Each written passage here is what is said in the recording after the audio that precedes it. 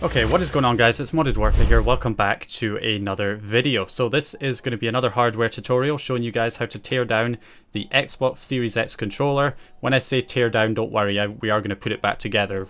We're not just going to leave it in pieces. In case you want to replace any of the buttons, the sticks, you know, any of that kind of stuff, or if you're going to paint it or change the LED or something like that for customization, repair purposes, any of that kind of stuff. That's what I'm going to be covering here in this video. Okay, so the first thing we need to do is take off these little panels at the back, at the sides here. Now these can be quite stiff. If you've opened them before, then you know they can be quite easy. You can just kind of get your fingers, your nails in there and pull them out. But obviously when you first do this for the first time, these can be very, very stiff and difficult to get out. So what I would recommend doing is start where the triggers are. So you start where the triggers are here, and you get the get a plastic pry tool, guitar pick, credit cards, something like that, that you can get in there, or a butter knife or something. You just want to kind of pull up like that so you can see it kind of gets loose, and then work your way down. Once you get that bit open, you can just kind of slide this down and keep prying out. Eventually you can see it opens up more. Then you can pretty much just pull it off. So there we go, comes off like that. And then you just want to do the same thing on the other side. So again, we're just gonna try and pry this bit up like that, and then start working our way down. There we go. And then once it's open like that, you can then get your fingers under it and just pull, and it'll come off. So that's those bits off right now. Now what you'll notice is the screws right here are actually security Torx screws. You can see they have a little bit in the middle that sticks up. So if you try and use a normal Torx screwdriver, you're not going to be able to get the screws out. So what you need is a T8 security Torx screwdriver. So this is one right here. So the security Torx screwdriver basically has a little hole in the middle so that you can get it in there and it will get the screws out. Now if you do not have one of these and you're desperate to open the controller, you really need to open the controller right now, and you don't have a security Torx screwdriver and you can't run out and get one, then you can take the screws out by other means. It's not recommended, but you can. So basically what you can do if you're in a pinch is you can get a flathead screwdriver, quite a small flathead screwdriver. I'm not entirely sure the exact size, but just try every small flathead screwdriver you have, and you get that in between the screw and the bit in the middle, and you just keep turning it, and either the screw is going to come out or the bit in the middle is going to snap off. And when it snaps off, then you can get a normal T8 screwdriver right here that doesn't have the hole in the middle. And as you see, I can take out the screw no problem with a normal T8 screwdriver now, because that little bit in the middle, that security bit in the middle, I snapped off with that little flathead screwdriver. So if you're in a pinch, a flathead screwdriver, a small flathead, and a regular T8 Torx screwdriver will work. But generally, obviously, you should use the right tool for the job, which is a T8 security Torx screwdriver, which will work just fine. So there's another screw up here, as you can see, that we're going to take out. And then up here as well, on this side of the controller, there's another screw. So we're going to remove that.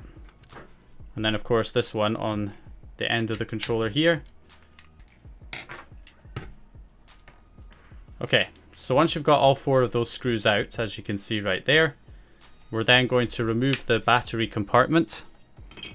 And we're going to take out one final screw that's underneath the sticker here. If you run your finger along the sticker, you'll feel where that indentation is. It's right in the middle. So you're just going to get a security Torx screwdriver again, puncture that sticker, and start unscrewing the screw. And you'll feel the controller become very loose. Okay, there we go. So at this point, we can then take the back off just like that. Quite simple, comes off real nice and easy. So if I zoom in here a little bit so you can see. So this is what we have now with the controller. It's very similar obviously to a Xbox One controller. Pretty much identical. The only kind of main difference is are that you have these two black wires going from this PCB to this PCB. They're plugged in up here. So we're just going to take out these connectors that are connecting the two PCBs together, these black wires. So we're going to take those off. Get the tweezers under there, get that one off. You can use your fingers as well if you get the black wires, and you can just pull them off with your fingers. So yeah, now you've got those off, the next thing we have is to take off quite a few other things. So this kind of plastic shell that this is sitting in just comes off. So that's this bit here. This will just come off like that. Real simple. You do have access to the D-pad. You can take the D-pad off if you wish. It just kind of pulls off like this. So you can take the D-pad off. And of course you can also take off the sticks now as well. If you're wanting to get access to those to replace any of that stuff, you can take those all off there. You can't take any of these buttons out though until you get to till you get this PCB off. You have to get access to it from this side. The next thing we need to do then is take this plastic piece off. So the bits at the front, so this piece of plastic here and the two bumpers need to come off. So to take the plastic piece off, you can literally just lift it up with your fingers like that. It will just come off fairly straightforward. The bumpers on the other hand have little clips at the sides. So maybe you can see there, this is a little clip. So if I pull that off there, that little clip that was over the bumper, then the whole thing should just lift off. And you can get it off at the other side. So that's the right and left bumper. It's actually all one piece. So now you have those open. So the next thing we need to do is open up the rumble motors that are inside the triggers, because we need to get these rumble motors that are attached to the grey and black wires out. That way we can take the whole PCB off. So first thing we're going to do is get rid of these screws that are on the triggers. Once you have the controller open, the rest of the screws are all just regular T6 screws. So you can just use a T6 screwdriver to get rid of those. Get those screws out.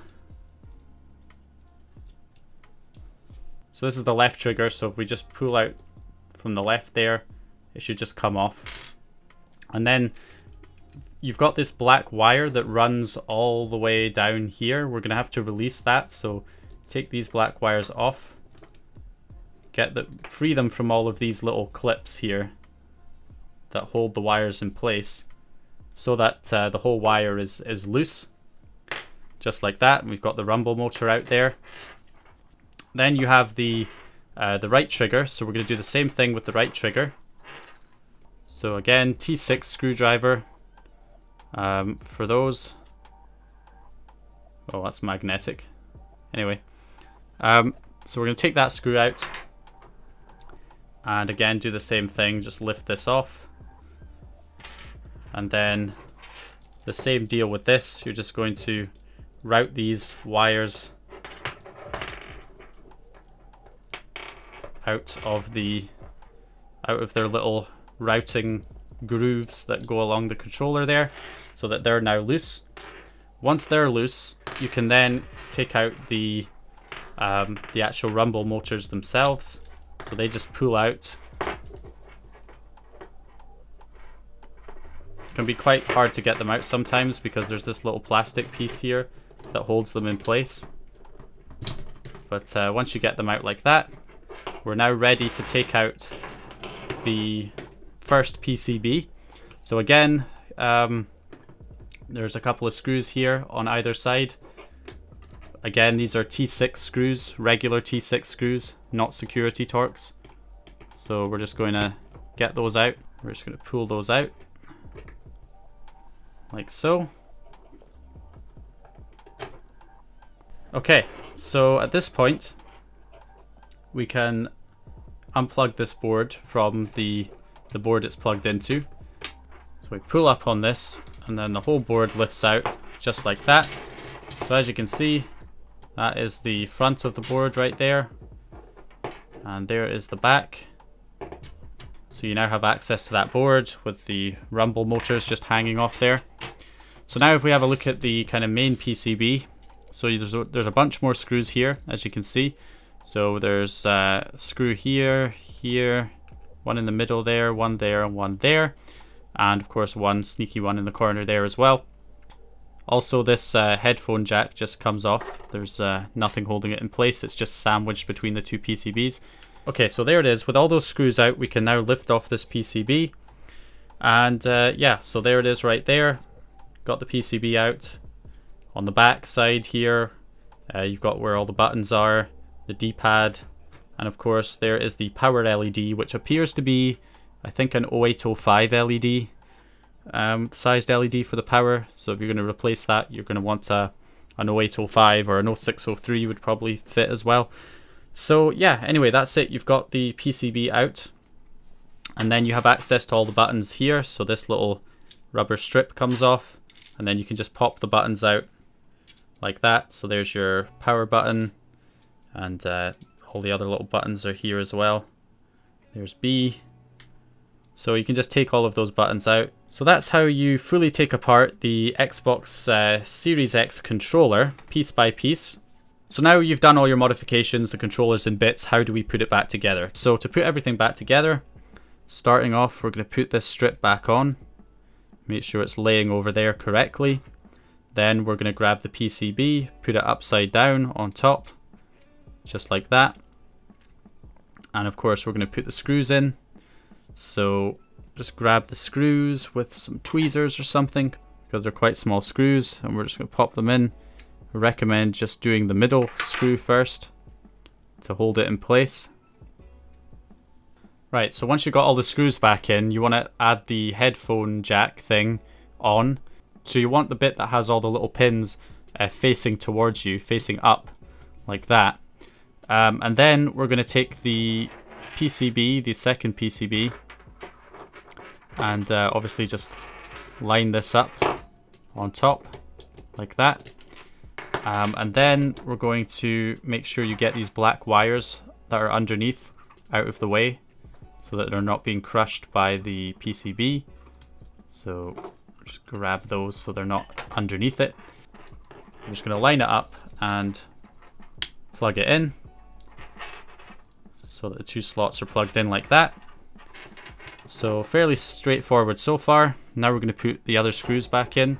So the screws that we have, as you can see, one goes in here. Screw that back in. And then the other one goes in this corner. Again, T6, torque 6. And then we'll just put the motors in. So they might kind of not go in at first. So the way you want to do it, yeah, getting these in can be kind of awkward at times, because there's this piece of plastic that kind of sticks out at you. So maybe if I get a flathead screwdriver, jam it in here and just lift that up a bit so I can get it in. There we go. So you kind of want to turn this around a little bit so that these wires are kind of hidden more, like that. So the wires are, obviously you don't want it too tight so it's tugging on the wires, but just have the wires in there like that so that they're not sticking out too much. And then of course the same on the other side here. So make sure they're not tangled. And we're going to pop them in like this. Obviously this way around, so this bit's sticking outwards. There's actually another piece of plastic that's further down that sticks up here. You have to kind of pull back to get it in. It's quite hard to see, but if you do that, then you shouldn't have much problems. And then again, we'll twist it so that the wire is sitting in there neatly. Okay, so that's the two rumble motors in. Okay, so now for the rumble motor here, we're going to put the right one on first. So you want to sit the controller up like this, have the trigger down like that, and then have the wires sticking out to the left on the right trigger. I would hold the wires down to the left here so that so that it doesn't spring too much up in the other direction. And then we're going to put this little hole over this plastic bit that sticks up here to get the trigger back on. stick the trigger back on like that, and then if we flip it round to the other side, we can just hold it in and get the screw in. I'm going to grab the screw and stick it in like that, and then grab a screwdriver, T6, and get that screw back in. The next thing we need to do is route the cable properly, because as you can see it's a bit of a mess right now. So to route the cable properly, or the wires, basically you want to just stick them out here, get them running down in these little grooves that they're supposed to go in. So there's this one here, and then it runs down. There's another little groove in here. We're going to put that in, and then in this one here, just make sure that's in properly, right the way in. And then finally there's this one at the corner that you're going to put that in. Now they're in properly. Alright, so then that's routed properly and you should be able to use the right trigger. So that's that one. So now we need to do the same with this one. So again, stick it up like this. We're going to get the wires this time, the wires facing to the right, not the left. And again, can be tricky because this likes to move around. And then we're going to get this trigger on like that. Turn it upside down and get the screw in. Right, now we do the same thing with this wire. So again, it pops back in like so. So it runs through the top part here. So we're going to route it. Again, you want to leave enough space so that you can actually push the trigger down without tugging on the wire. And then we're just going to push that in. Make sure that is secure. And then it runs down here.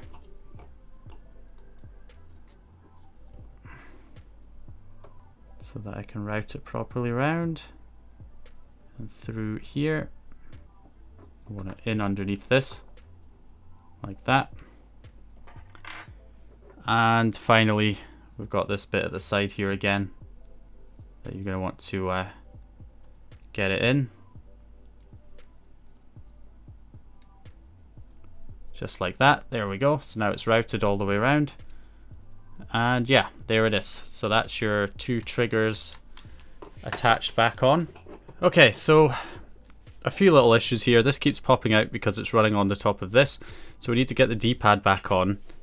So it's meant to go underneath this metal plate, not just the D-pad, but this wire too. So if we pop this out, yeah, so we can kind of lift it up from this angle. It just pops off like that. The D-pad has these little tabs, but the one at the bottom is smaller, so that's how you know that one goes at the bottom. That smaller one there. So you put it on like this, and then we're going to put this wire as well down into its correct position. So we're just going to get that in there properly so that it stays where it's supposed to be, down in there. And then we will get this little metal plate and stick it back on. So this bit goes at the top, down under there like that. If we just get it in the right position here, it should pop on properly. There you go. D-pad should all be working now. Alright, so we're getting close to, well, we've got all the finicky bits out of the way. So now all we need to do is pop our sticks back on here. Pretty sure they're the same. So we're just going to pop them back on. Just like that. Make sure they're all working. Alright, so next we have this piece right here. The actual right bumper, left bumper. So of course they just go on the top like this. So obviously just line up the hole with the sync button and then clip them on either side. Make sure they're nice and clicky, and we're good to go. And then we have this little piece as well that goes over the USB and the sync button. So again, that just clips on. Just push it down at either side until these two clips go over the top. And then that's that on as well. Okay, so now we have to get these black wires on. Yeah, these can be quite tricky. So if we try and maybe grab it with the tweezers and line it up over the slots and then just try and push it in with my finger. Yep, that got that one on.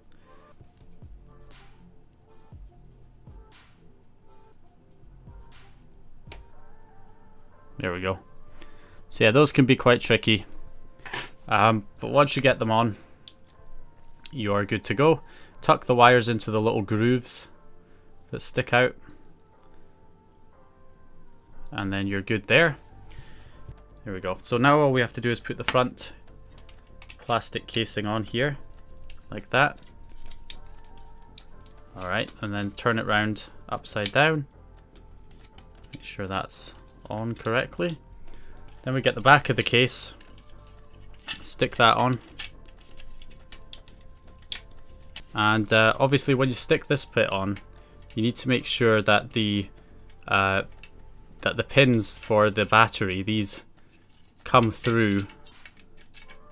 So, you know, you don't want it on like that where they're, you know, where they're at the back. You want those pins to be visible from the battery compartment. So you're gonna have to bring them in like that. There we go. So now they are accessible there, the two pins that stick out. Okay, so I would recommend putting in the middle screw first of all, just to keep everything in place. So we'll stick that one back in. And again, security torque screws, which is rather annoying that Microsoft did that again. I don't know why they can't just be, you know, a bit more repair friendly in their design. They just deliberately, you know, don't want people to take apart their controllers, which is rather irritating. But anyway, not great, Microsoft. You did good on the software side, but come on, maybe show some love on the hardware side too, and make your controllers easier to take apart. Yeah, so as you can see, I'm just putting all the screws back in now. There we go. So once you've got all the screws back in, just check to make sure that all the buttons are working. Left bumper, right bumper, that they all have that clicky sound to them and they're not too spongy or anything. So they're all good. So now we'll go ahead and add these back. So they just clip on. These little side bits that cover up the screws, the little grips at the side. So you just clip them into place like that. And there you go, you've got the controller back together. I don't actually have my Series X plugged in right now, so I can't actually connect the controller. But just to show that it is powering up and working, if we put the batteries back on, put the batteries back on, put that back in. There you go, as you can see, controller is working. So anyway guys, that's it. That's how you basically take apart the Xbox Series X controller from start to finish, while also being able to put it back together, back into working order. So yeah, for repair purposes, obviously, cleaning, any of that kind of stuff, or modifications that you're doing, whether you're swapping out the buttons or you know, doing a custom paint job on the casing or anything. That is how you get it open and how you put it back together. So hope you guys enjoyed the video or found the information useful. If you did, please leave a like and subscribe, and I'll hopefully see you guys in the next one.